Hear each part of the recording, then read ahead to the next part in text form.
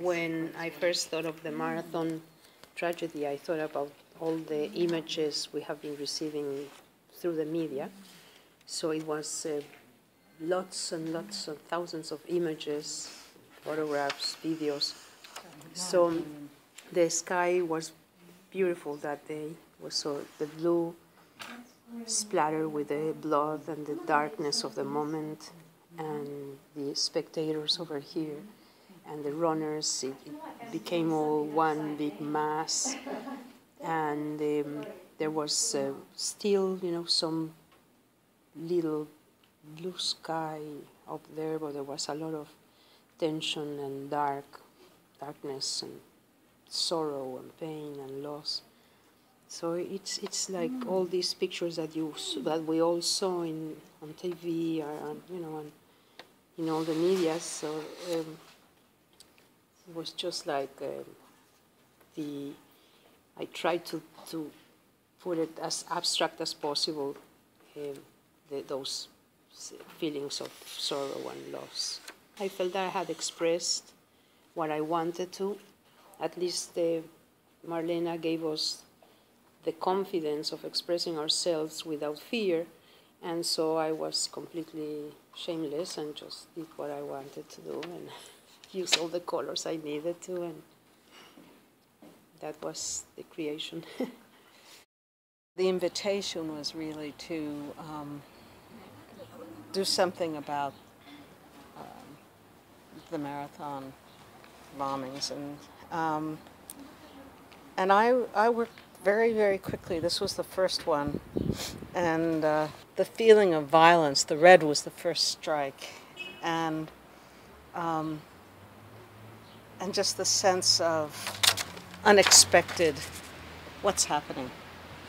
And at the same time, there were pockets of resilience, and that's what this purple piece was really, to try to express. And then the next one was really the sense of the violence again. It's the explosion, and the feeling, the blue was the feeling of movement stopped. This was the feeling of the suddenness of things coming apart. And this was, I decided to experiment with language and just put sound in, and to have it be small. And I did these all very quickly, maybe 20 minutes. This one was to actually put in the size of the paper, the configuration of it, the sense of the jaggedness of the experience, and to have it be in the paper, and the violence of it, and part of what the experience was like was the non-stop reporting. So this says, our sources at NPR tell us, Commissioner Ed Davis says, stay in your homes. AP reports that the suspect is hiding in a boat. Governor Deval Patrick's asked us to cooperate with the police reports. NPR, more wounded.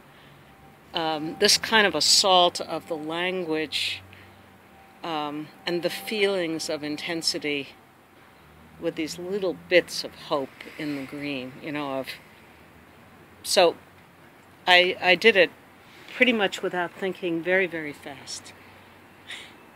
Have you ever used art to sort of work through an emotional situation?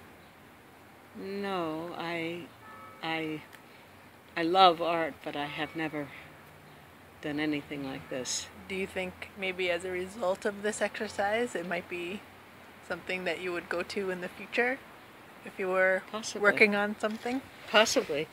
I loved doing it. I was completely absorbed, and it just felt fluid. It just felt like it came out of me one after the other. I knew I wasn't thinking, it was just expression of what was happening. I was about 10 miles from the finish line, so I didn't see all of the horror of it all. All I saw that day was just the joy of it all, and the patriotism, and how hard I get really choked up. I'm sorry. Just talking about how inspired people were running in the marathon, and I've watched it for years, but it's been a long time since I was right up there in front. So I guess that's what I wanted to show, and that I extended the legs really along further than, because that's what it was, pushing towards the finish line. And just the bright colors, and just the happiness of it, and the flags, because it is Patriots Day. And so I just wanted to paint the goodness of the day and not the sadness of the day. I didn't know anyone in the race at all. It was just with 2 other friends, and we're just down there, getting inspired. Years ago, I was inspired by the marathon to walk the Walk for Hunger in Boston, the 20-mile walk. So I did that for several years. But that was walking, that wasn't running.